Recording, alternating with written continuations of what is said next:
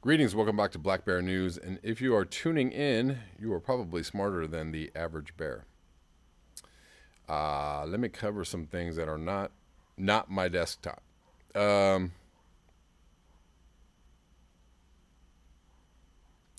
this is pretty cool from Huffington Post. 10,000 farmers and ranchers endorse Green New Deal in letter to Congress. Farmers and ranchers, you don't say. You mean those wild-eyed, lefties, communists, socialists? The support comes as the climate policy fight broadens from energy and transportation to agriculture.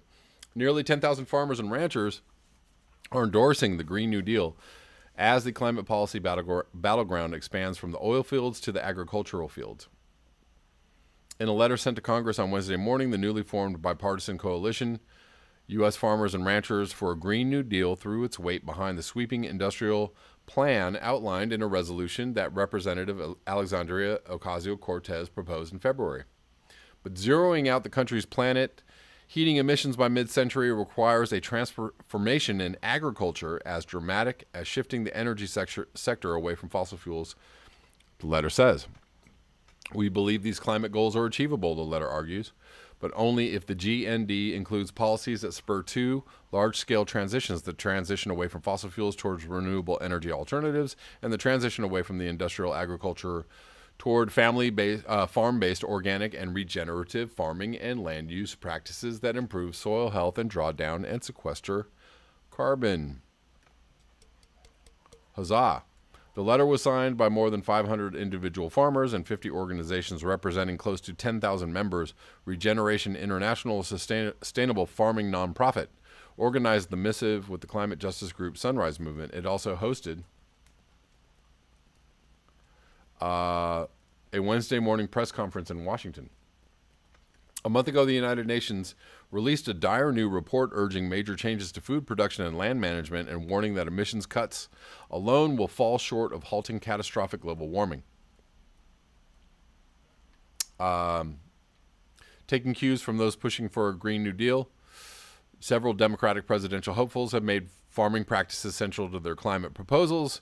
Bernie Sanders earmarked at $410 billion in his Green New Deal proposal to help farms of all sizes transition to ecologically regenerative agricultural practices. Elizabeth Warren called for breaking up agriculture monopolies as part of her broad rural platform.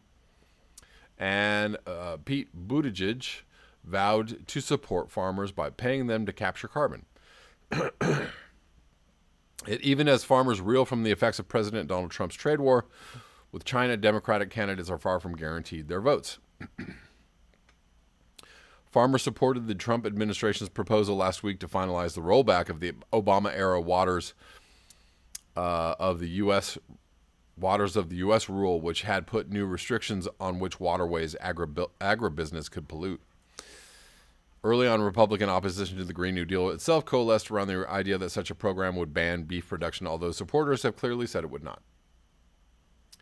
We call on Congress to put the green in the Green New Deal. Wednesday's letter reads, by empowering us to revitalize the health and economic security of this country's middle class, to make family farming economically viable again, and to help reverse climate change and improve America's air and water quality by making our ecosystems healthy again.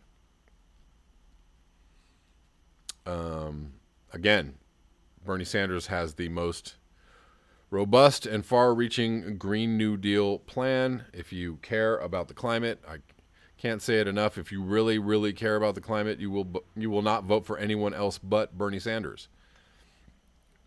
Doing so means that you kind of care. Sorta.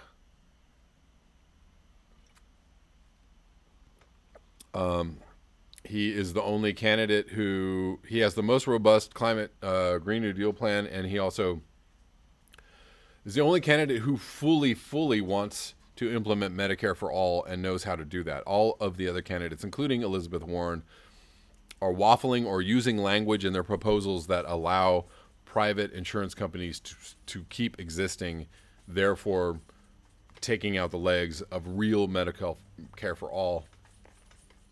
I don't trust him. If you really, really support Medicare for all, you will vote for Bernie Sanders.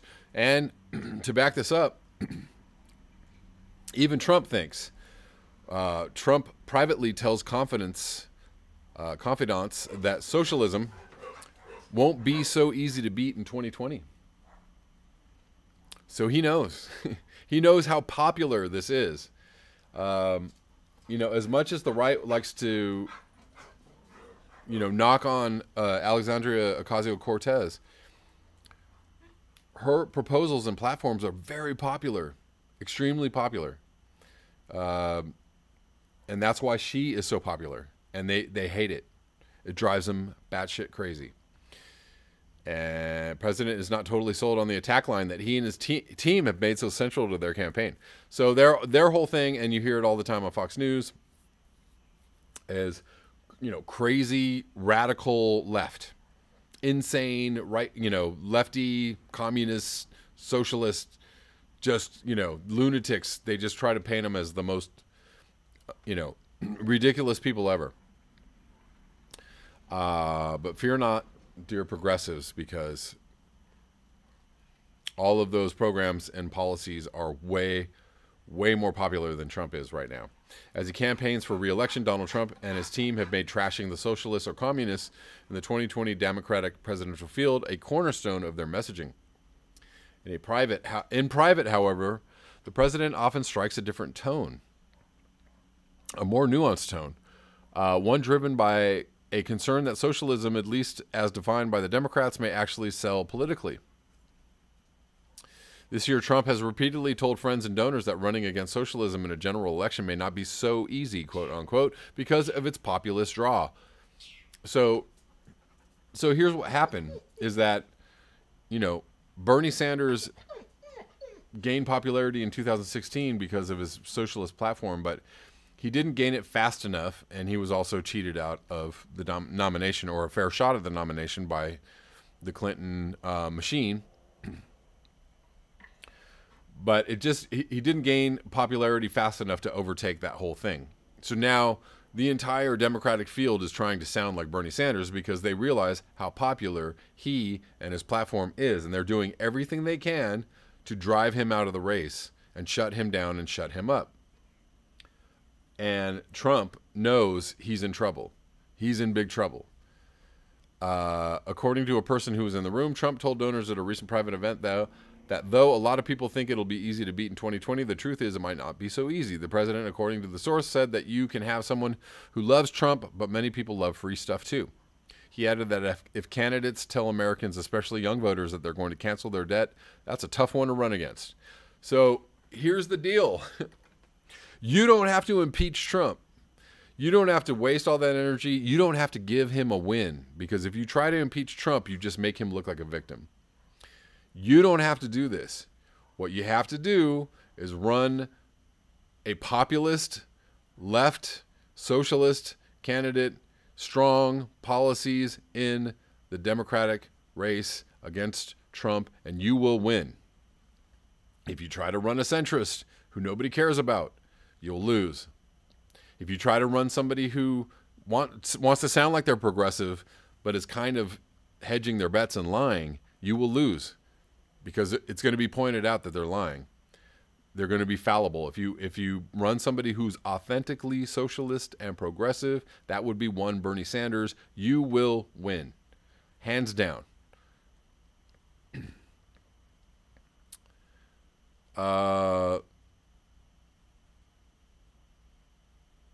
Anyways, and, you know, here's a little, just as an aside, when Trump gave that speech in Congress and he said, "America will never be a socialist country," Elizabeth Warren stood up and clapped. Bernie Sanders did not. Should tell you all you need to know.